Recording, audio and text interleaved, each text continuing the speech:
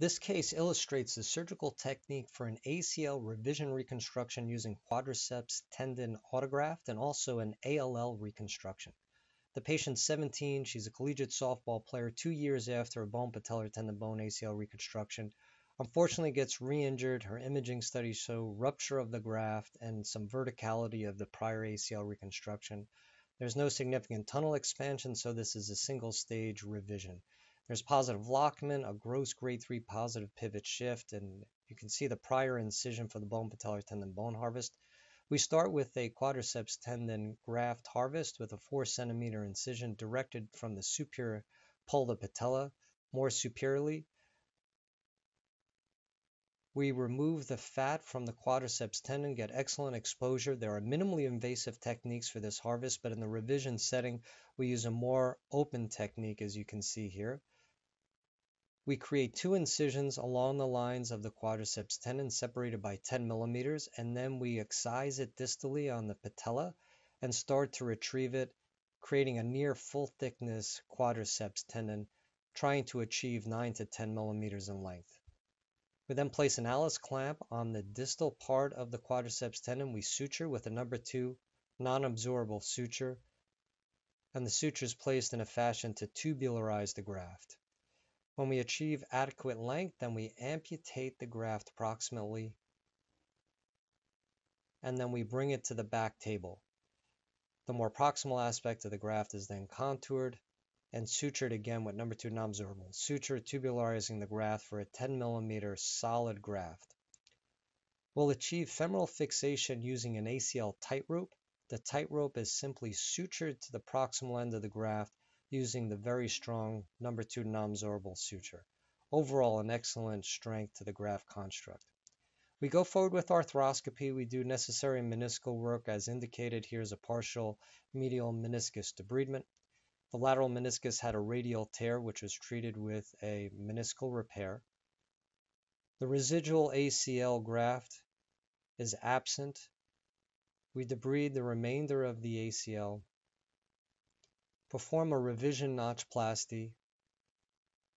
We're able to reference the anterior horn of the lateral meniscus on the tibial side, and on the femoral side, we'll create a medial portal approach that is further down from the prior femoral tunnel that you see being probed. We place a tibial pin in the anatomic insertion, drill 10 millimeters, removing all of the prior graft tissue. We debride. We can put the camera in the tibial tunnel to make sure that we have adequate debridement of the soft tissue. We create a femoral tunnel through the medial portal, place a flexible pin and then a flexible reamer, drill approximately 30 millimeters, and then the far cortex is drilled 4.5 millimeters to facilitate passage of the cortical button. We then have a suture shuttle that's retrieved out the tibial tunnel.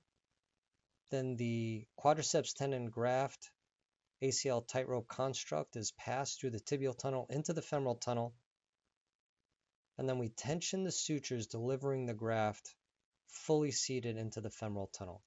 Now we pay attention to the ALL reconstruction. We make an incision over the lateral epicondyle, slightly proximal and posterior.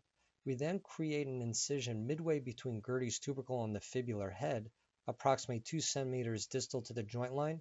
We connect the incisions going below the ITB. We then place a pin. The femoral pin is slightly proximal and anterior to avoid the femoral tunnel. And now we're checking isometry with the 2 pins in place. We wrap a suture around the pins, mark the suture, and then we flex and extend the knee. And we note that there's no significant change in the length of the suture. If the suture length was changing, we would change the femoral tunnel position where isometry is most sensitive. We then drill 6 millimeter tunnels, approximately 15 to 20 millimeters in length, in preparation for a 6.25 by 15 biotin screw. Then we use a tibialis anterior allograft or a semitendinosus allograft. We suture the graft, and then we use a biotin driver, deliver it into the femoral socket, and then we advance the screw for interference fixation, and then the sutures controlling the graft are tied for supplemental fixation. We estimate the graft length above the skin, and then we whip stitch the graft. We then pass a suture and simply shuttle the graft that is already whip stitched at the estimated length, excise the excess graft, deliver the graft into the tibial tunnel, place the knee in slight extension, advance the screw for interference fixation, and then we tie the sutures for supplemental fixation, fixing the ALL underneath the ITB. We then fix the tibial attachment of the quadriceps tendon graft.